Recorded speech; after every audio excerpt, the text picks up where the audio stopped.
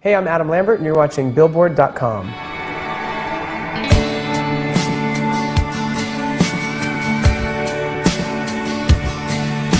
It's late at night and I can't sleep.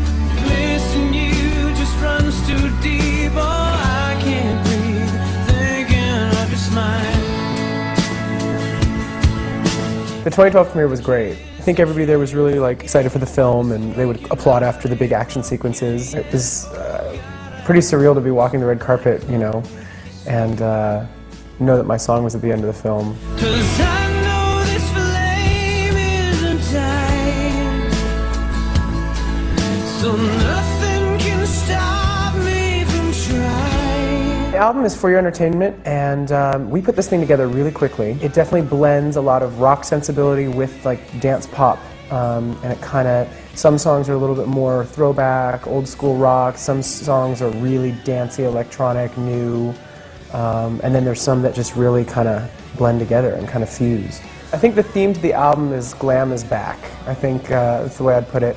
And I've been saying glam a lot, and I know that glam rock is a certain sound and a certain style, and I'm using it loosely, just in that the visual meeting the sound, it has a theatricality to it.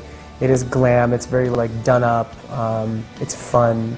And even the songs on there that are a little bit more on the vulnerable side or serious side have a glam sensibility.